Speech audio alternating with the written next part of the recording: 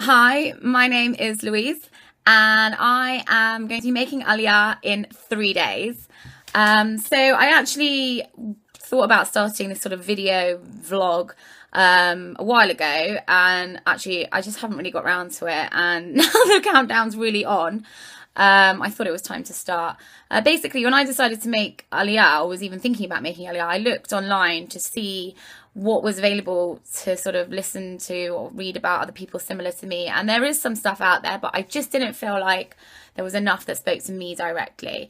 So I thought, I know, I should just do this. But then obviously time and life got in the way, and and fear. And now, so I'm just going to go for it. Why am I making Aliyah?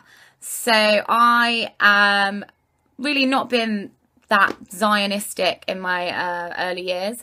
Really loved Israel. I really connected with Israel, but not somewhere that I really visited much with my family as a child. It's just not where we went. We don't have family there. I don't really have many friends there, even now, actually. I first went to Israel when I was 16. I went on a tour with SZY. And then actually in my career, I ended up being a fundraiser and working for UJIA, which is an amazing Israel charity in the UK. And I really felt much more connected to the place, to the country, to the people.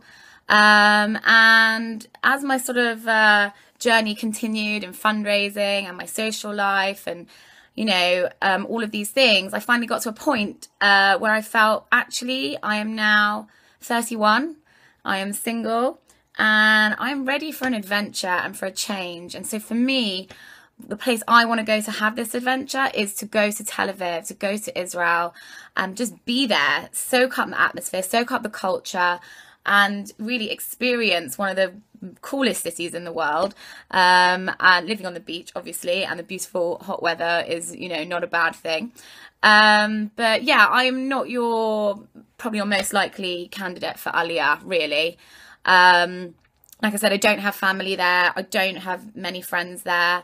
I haven't been there that much, apart from really with work.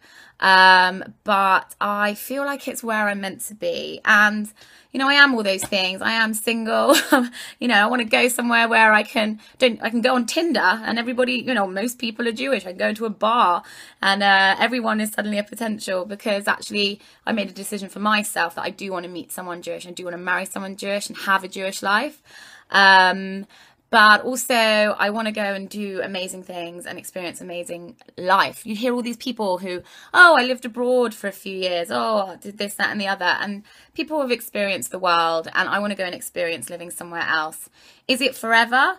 I honestly, I don't know. I'd like to think it could be. And that's why I'm making Aliyah. I want to make that commitment to change my life and to be so happy and settled there that I stay forever. But I think, like most people my age, if they're really honest with themselves, if they're in my sort of situation where Israel wasn't always their dream, it's become a, you know, dream later on, I think that's okay to say. It's fair to say. So I am going to be really honest in this vlog. I still think that's a weird word, because otherwise what's the point? I'm not here to try and talk anyone into anything. I'm just being really honest. You know what? If I was, you know, I'm single, Jewish, 31 and a girl. If I was any one of those things different, maybe I wouldn't be going at this time in my life. You know, if I was 25, maybe I'd just go backpacking. If I was a boy, I might not feel like, oh, I need to meet someone right now. And if I wasn't Jewish, then, you know, I'd be going anywhere. So that's me, my background. And I'm really excited. I'm so excited and terrified, and now it's only 3 days away and I've got so much to do.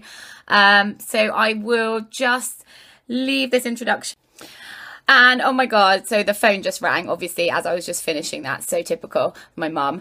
I just want to leave my introduction by saying I am going to make Aliyah because I want to change my life. I want to experience new things. I want to I want to change my career, I want to make new friends, I want to meet new people. And yeah, if at the end of the day I meet a boy, that would be great. But that's really not my main goal in going. And it's really about doing something different, doing something for me, and doing something that I'm really excited about. And I think Israel is the place to do that. So look forward to updating you on my journey.